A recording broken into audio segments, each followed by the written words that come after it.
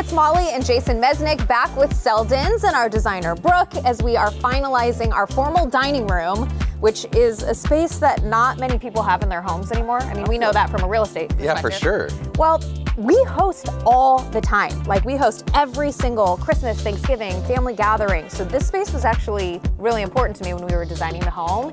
And I think as far as the furniture is concerned, we built it around my sexy black walls. Like, that was like the #1 thing. Because you're using it for holidays, I wanted the room to feel, I don't know, different from everything else. And I love it because it's so open. When you come in from the front entry, you see the drama. Yeah. And I think that that sets the mood for the house, which I love. I think I just like envisioned, you know, Christmas time and like candles in that room and mood lighting, and it's dark because of the walls. And but also a space you can use more than just that. Totally. And I think what you really helped me with, Brooke, is finding pieces of furniture that fit the scale of the room, and we're gonna wanna pack a lot of people in there, so I needed a table that could fit more than 4 to 6 people. Right, and I love the fact that the chairs are a little bit different, bringing in the metal and the wood, and that the table contrasts the black walls, which I love. Yep, and then for our sideboard, we did something that doesn't even match any of the furniture, which gives it more of a custom feel in that room. Definitely, because it has vertical lines on it. It's a really cool piece, definitely. This is a room I'm really excited about. So if you would like to continue following our journey, we've got more episodes, more rooms to showcase